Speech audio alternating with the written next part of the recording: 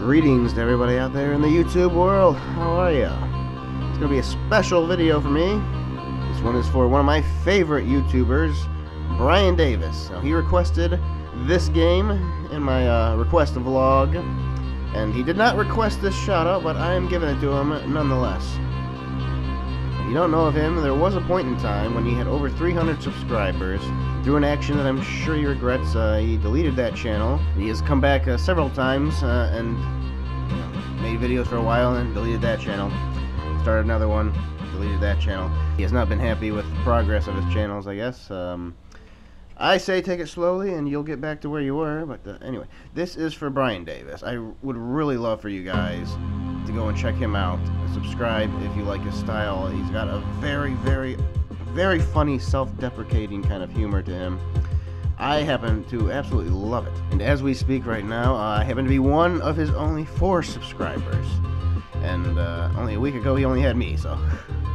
This guy used to have 300 subscribers. I'm telling you, like this, he deserves more. If you have, please check him out and, exit out of this video if you want. If you can only watch one video or the other, choose his. I'm also making this video for everybody that used to be subscribed to him. All the 300 plus people that used to be subscribed to Brian. You can come here, and if as long as I know where the hell he's at, if he's created a new channel, if he's deleted the other one, I will update any information that is in this video for you guys, so you can find him again, as long as I know where he's at. So, come back to this video if you ever need to find him. He's a little sketchy, like so many creative people, a little eccentric, so he deletes his channel sometimes. I think he regrets it, but listen, it's worth it. It's worth, like, he's really good at the games. He really practices them. He's got some good commentary, and he's a good person, I gotta say. So if you want to give him a shot, please do. This is a Prehistoric Tale, requested by the YouTuber Brian Davis. Link in the description, link all over the place. Give him a try. As you listen to some of this fucking-tastic background music, let me just tell you, when he requested this video, I had no idea what the hell it was. I had to look it up, and once I looked it up, I knew what it was. What you are about to witness is one of the most blatant rip-offs of another game I have ever seen, actually. This is a utter rip-off of probably not that well-known of a game on the Commodore 64 called Dino Eggs, which was a favorite of mine forever. And my sister used to love that one too. That was one of her favorites back when she used to play the Commodore 64. When I first got into emulating, because I only have like one memory of the Commodore 64 of playing it, really, before I destroyed it accidentally as a kid, and then my dad used that as an excuse to get the Amiga. What a good excuse. You have me to thank for that. Yeah, I only have one memory of it. It's of a fucking Barbie game that my sister used to make me play. It's the only real-life memory I have of the real Commodore 64 in action. Because I was so fucking young. And I remember the Amiga when I was like nothing. I was like 2 years old or whatever. I was 2 years old when we got the Amiga. I remember that stuff. I don't remember the Commodore 64 except for that Barbie game. Maybe I'll show that at some point. When I got into emulation, I gave my sister a call, and I'm like, what games do you remember on the Commodore 64 that you loved or whatever? And she rattled off a few of them, like Load Runner. Dino Eggs was like number 2 on the list. And so I got Dino, and I fucking put that in the emulator, and oh my god, was it an awesome game. It's an awesome game, period, but it's especially an awesome game for a kid to play. And this is Dino Eggs, everybody. This is Dino Eggs for the Amiga, called A Prehistoric Tale. I don't know if he gives credit to Dino Eggs at any point. I did look it up or something. Somebody said that he gave credit to it. I didn't actually see any credit to Dino Eggs in any of the stuff for this game here. Not in the game itself, anyway. This is essentially Dino Eggs for the Amiga. Everything about it is Dino Eggs except for like these little bonus kind of things, like, got little things after the level goes there, whatever. It's got some fantastic music, which Dino Eggs does not have. And I guess we're not playing as Mr. Time Master Tim, we're playing as this beefed up guy here. So how does this game compare to Dino Eggs? Well, let me first start off by explaining some of the mechanics. I just picked up a mouse. Now we can release that mouse. What does that mouse do? I'm not fucking sure, actually. I don't know. First I thought it was an enemy. It's not an enemy. You used to be able to make fires. You used to create logs, and then you combine them with another log in Dino Eggs, and you'd create a fire which would stop Dino Mother from coming down, and she would, like, put her foot down, and she could squash you and kill you or whatever. And if you didn't have that fire, she would do that, and it would essentially kill you. I'm not sure if the mouse is similar to that. Maybe it is, because there are, like, locusts that can come. I don't know if the mouse stops them or not, but yeah, I'm not sure what the fuck the mouse does, unfortunately. But we have eggs scattered across the level. We can pick up 3 at maximum normally. When you pick up those 3 eggs, find your way back to that portal that you start off from, and go into it, and press the I think down button and fire button at the same time, and you will be transported to another area of the screen where you'll start your journey again. Again, 3 eggs maximum normally, unless you find in this game a little battery thing. It looks like a battery to me. It looks like a Duracell.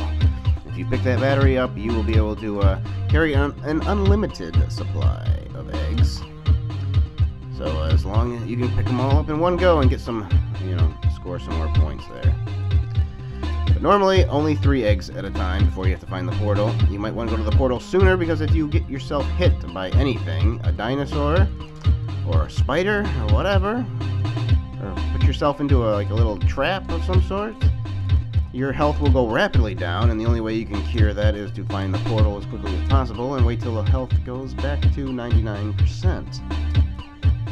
Yes, the eggs will start to hatch eventually, and then you can jump over the little dinosaur that hatches, and you actually get a lot more bonus if you actually get that. But then you actually have to capture those dinosaurs in order to complete the level. Now, normally you have to have all the Dino Eggs. You can still leave the level at any point, but you will get penalized for it. You might lose a life if you have not captured all the eggs. But I think you could essentially just wait until all the eggs hatch by themselves and leave the level, and you would complete it successfully. So you don't actually have to get the little dinosaurs when they hatch, but you will get a lot more bonus points if you do. It's very easy in this game to accidentally hit the dinosaurs and contaminate yourself and have to go back to the portal. There's no story in this, but the original Dino Eggs had story, so I'm just adding in some of it. Heck, you've somehow found yourself in the past, and you have to get yourself out. You have to save all these dinosaurs, but you can't contaminate yourself by touching anything. And the only way to save yourself is by going back to the portal. So I think that's essentially the story we're going with here. Now, perhaps some of you may have noticed that I'm presenting this game in widescreen mode. I don't know if you guys have noticed that or not, but I have definitely gone on about all these games back in the day being meant to be in 4:3 square mode for old televisions.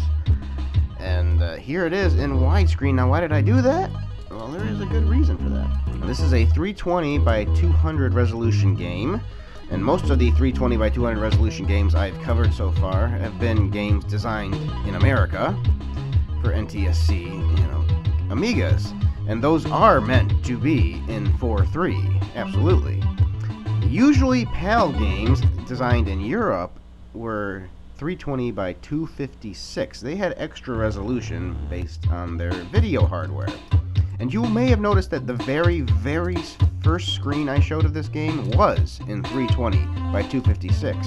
It was in 4:3. But they did that one intro screen in 4:3, 320 by 256, but the entire rest of the game is in 320 by 200. Normally, Europeans would do this to make it NTSC compatible, to make it easier to be NTSC compatible. I'm not sure why they did it in this case, because I tried this game in NTSC mode just to see what it would look like, because I always try them both just to see, compare them and see which one looks right, because I don't like distorted images. I like to see what was originally intended. And this game will not run in NTSC mode, and it's actually not because of that one screen in the beginning that is in PAL 320 by 256. It actually will play that screen, but then as soon as it's supposed to go to the title screen, it just dies. It crashes. It won't play the 320 by 200 game, so I don't know why they even bothered putting this in 320 by 200. It could have gone 320 by 256. It's not like it's a memory-intensive game or anything. But yeah, I don't know why, but this is designed in Europe in 320 by 200, and the Europeans, when they had 320 by 200 games, would have seen it widescreen. Even though, I'm telling you, 80% of the games, at least, were made with NTSC machines in mind, and every NTSC user had them filling their entire screen stretched. The 320 by 200, technically widescreen, but it was meant to be stretched into a square, as all old monitors and televisions were. So, yeah, normally I try to show these in 4:3 because that's how they were supposed to be. In this case, this European design game would have been designed in this weird aspect ratio. And I say weird because you might notice that there is some black bars on the left and right of the screen. It's very tiny, so it's not 16 by 9 aspect. It's not any true aspect ratio because it was never designed. Like, the Amiga in America was never designed to be looked at this way in widescreen mode. It was never supposed to be. 320 by 200 is not a real aspect ratio. It will not fit with any aspect ratio you look up, which should be a true slap in the face to any Europeans that really do think that these games are supposed to look like this. Normally, like the American games they think are supposed to look like this, which they are not. You know, that should be a true slap in the face because it doesn't match with any aspect ratio. There are games that aren't in full screen that are actually designed in widescreen, even in 320 by 200 in 4:3. Like Wing Commander. Wing Commander, the dialogue scenes are in widescreen, but that's an actual true aspect ratio, like the movies or whatever. Like if we were to crop the Wing Commander dialogue scenes, it would be in 16 by 9. You know, it's like a perfect aspect ratio. You know, because it was designed that way. Anyway, I'm not going to get into it any more than that, just to say that this is a game, one of the few games that would have been designed in 320 by 200 to look correct in this widescreen type of mode. Anyway, now we face another bonus area. We had one other bonus area before that I did not mention, but we were just collecting all the eggs as fast as we can. Here we are on a pogo stick collecting eggs and trying not to make them splat against the ground, which Ben just did there. You will need a very good joystick for this. Even a gamepad. I don't know how good a gamepad would be. Like, these are very tight controls right here. I have a great tactile functioning joystick here, which helps me for these types of things. And these are actually very fun additions to the game. Again, this kind of thing is not in Dino Eggs. This is new to Prehistoric Tale, and I have to say, so far in this game, it has impressed me very much. And you'd think from so far that it's actually better than Dino Eggs, because it's got so many more features. It's got fantastic music the entire way, and it's got some digital sound effects and everything. Yeah, like they seem to be on their game here. Once you see one of these bonus levels that are kind of different than the entire game, like that last one, once you complete that, it actually changes the palette and changes the outfits a little bit. So we are now in a different looking, it's a lot more purplish now. So the game has changed a little after that bonus stage to give us a little bit more of a scenery change, and that, again, that's a nice thing. I think it happened a little bit more in Dino Eggs. The color palettes would change a little more there, but again, this is a welcome thing. But here is where the game actually starts to let you down a little bit, and you decide that no, it's not as good as Dino Eggs. It's like here, we're trying to figure out where the hell we're supposed to go. We have these vines. These vines are acting as ladders, but these they don't go everywhere. The vines can't be climbed in every direction, just the ones with little things sprouting out from the left and right. Those are the only ones that can be climbed. So here we are, just here, and we got a couple sometimes they'll put a teleporter there, so it's not absolutely impossible. But I'm telling you, this game will get to the point where it will be impossible to complete the level. This did not happen in Dino Eggs. Sometimes you could get yourself in a corner if you did not plan correctly from the start, but I'm telling you, this game itself will put you in situations where you have no hope, where you can't plan it from the start, where it's the game, where it's just, the level's impossible. And, yeah, that's where frustration starts to set in. But I don't think I've gotten to that point quite yet. I'm still having fun. What you see here, you know, definitely the dinosaurs are getting released faster. Things are happening. Anyway, but I decided, you know, fuck all the rest of the dinosaurs. I'm getting out of this level. So we've completed level 11. We're going on to the next one.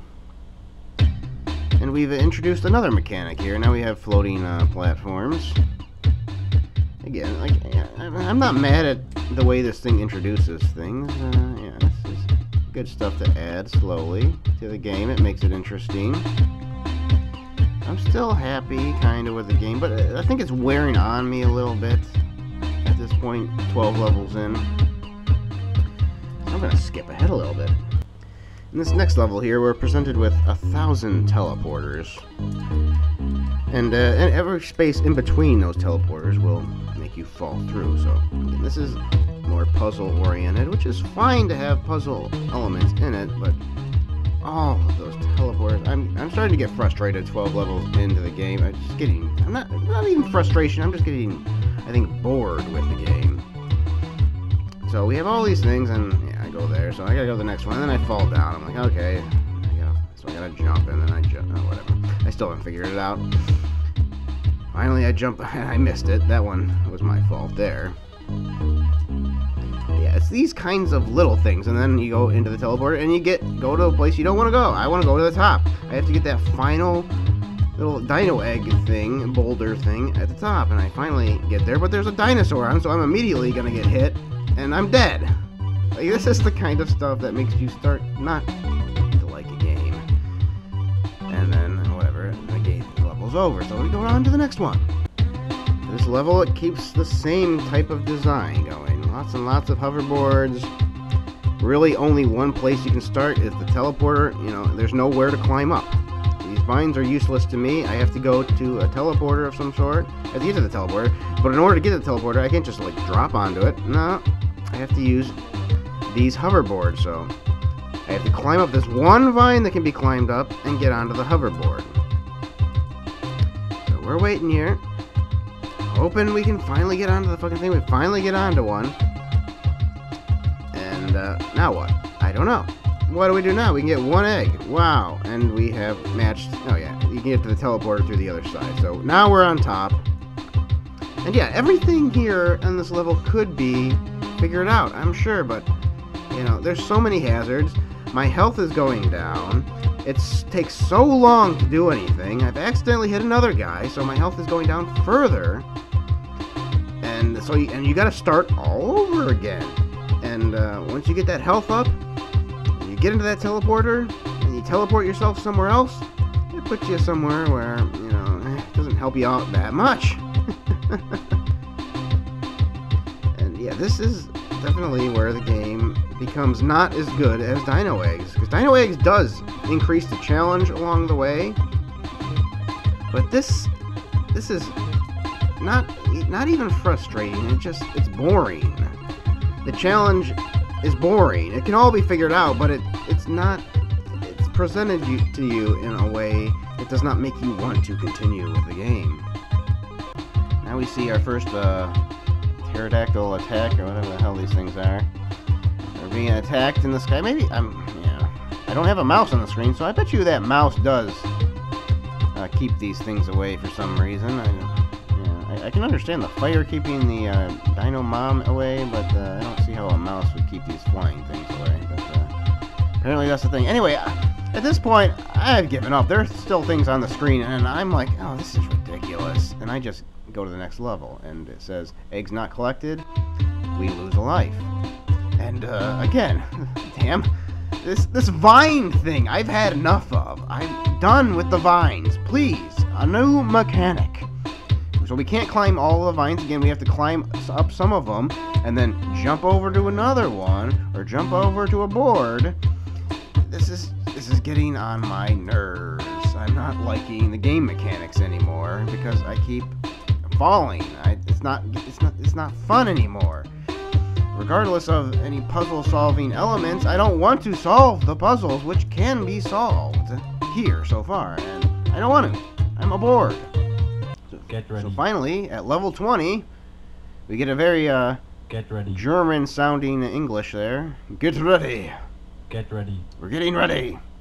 And we have a new bonus area. I don't know. I don't know what the fuck they're saying.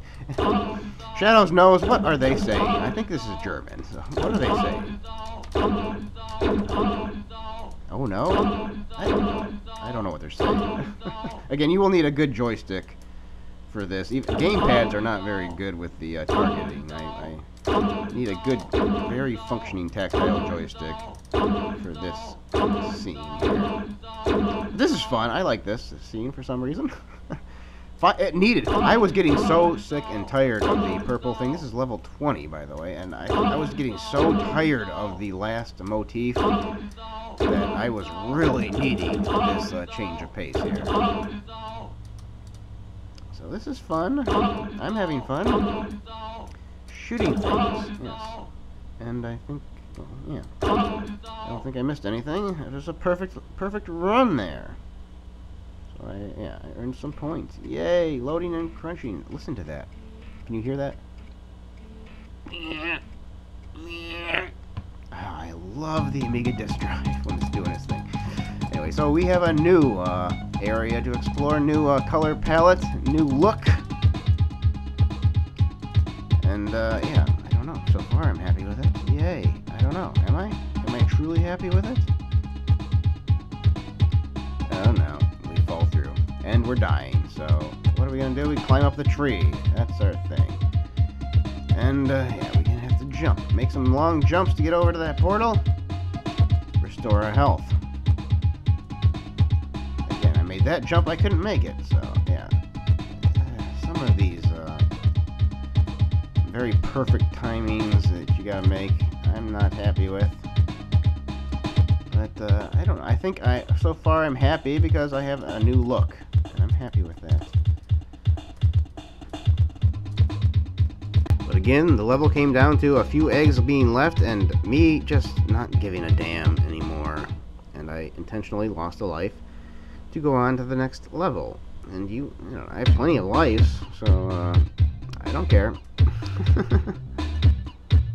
I do end up finishing this particular level on my own, legitimately, even though I killed a lot of dinosaurs accidentally on the way, and as we get pelted by rocks, we're out, and we're not going to lose a life this time, because I did collect all the eggs. Ha! But as we start level 23 here, it's over. I've decided I'm done. I start out at first, and then the portal puts me somewhere. Fuck you, portal. Why don't you put me somewhere I want to be?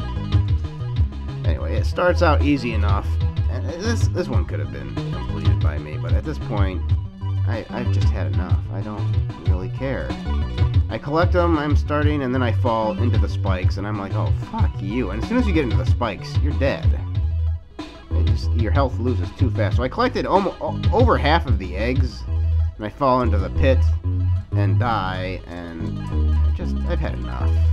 And now I can only hold 3 again. Going all the way down. I'm getting swatted by the fucking pterodactyls. And, yeah, I decided, fuck it. I did that on purpose. I'm done. I decided to kill myself. I'm done with this game. So I go over and I do it again. Yeah, it's like, and I could have, like, this game has 80 levels, everybody. I'm at 23, and I had to kill myself over and over and over and over again. I probably could have made it to the end. Yeah, I didn't want to. I didn't want to finish this one. Yeah, I don't like it. I mean, I do. I like it. It's Dino Eggs on the Amiga, and I do like it, and I will play it again, but it's not better than Dino Eggs. It's not. It is a ripoff. It betters Dino Eggs in some ways, but it's in gameplay, I don't think it's better. That's the most important part, after all. Gameplay. Graphics are secondary, music is secondary to gameplay, and this one, it's bad at the gameplay. It gets boring, and it's not hard. You can figure it all out. I'm sure you can all win this one if you want to. but it's boring. It gets boring. It's very fun to start with. So, and God, look at all these lives I had. I just have to keep killing myself over and over again. All those lives I've accumulated. So I could have easily gone into the next area if I wanted to, just by intentionally going into the portal, losing a life, going to the next level. But yeah, I don't want to. I've had enough of this game at this point. So it's fun for a while. It does not keep your attention. Yeah, this one is not one that keeps your attention. So, but I think it's worth playing, everybody. Yeah, give it a try, if only to play Dino Eggs on the Amiga. And Dino Eggs, if you haven't played Dino Eggs on the Commodore 64, play Dino Eggs on the Commodore 64. Fantastic game. So this is the end screen. I guess for the bad ending, anyway. Dinosaurs on the ground, dead. I don't know what's with the explosion-ish kind of thing. Have we exploded? Has the asteroid hit us? I don't understand this part. I don't understand the fiery sky. It's a nice picture, though. It's a very good-looking picture. Very beautiful picture. Anyway, that's the end of Dino Eggs. As far as I'm willing to go at this moment, anyway. This is my first time playing it, so yeah. I did pretty impressive for my first time playing it. And overall, I would rate it good enough to have. Probably not good enough to want to finish. But a good game. Requested by the great Brian Davis. I really wish you guys will check him out. I will forego my usual whoring of my own videos in hope that you will instead check out Brian Davis's channel. Again, I've been subscribed to him ever since I think Jim Plays Games shouted him out a very long time ago. And Jim is a good guy, and yeah. He makes good videos. He knows what he's talking about. Brian is a good guy. I hope you guys will check him out. Very, very funny. It's a different kind of funny. It's a funny that kind of pulls at your emotional heartstrings. Because, well, he's very self-deprecating, but it's from almost a very truthful kind of perspective. Like I think he does kind of feel that he's not the greatest in the world, which he's a lot better than he thinks he is. But it really, because you hear it, and it's funny, it's immediately funny to you, but then you realize he means it, and it kind of like pulls at you. And it's a really unique perspective. He's really worth checking out. Please check out Brian Davis's channel. Link right there. Hopefully it'll show up. Link in the description if not. Check him out. If he deletes his channel again, I'll update the information. He's really worth checking out. You listen to this fantastic music. Oh, the music in this game. It's worth it having just for the music. See you guys later. Bye.